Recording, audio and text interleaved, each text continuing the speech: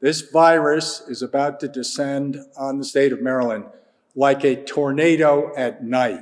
It's going to tear through our state.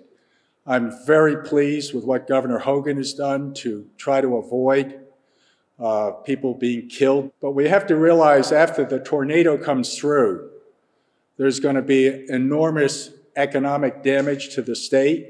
So those 175,000 businesses, I believe, deserve two things. Number one, we need to dip into the rainy day fund early next week, free up $500 million from that fund that is designed specifically for this purpose. I'm talking every small business in the state should be eligible for a money grant from the state to get over the next 1, 2, or 3 weeks so that they, in fact, do not go into bankruptcy. You should not have to pay your rental costs to your landlords, your bank loan costs, your fixed utility costs, your tax payments. All of that should be deferred until the emergency is over.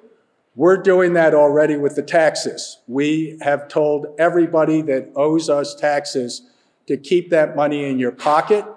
Use it for your, hopefully your employees if you're a small business. Do not send it to us.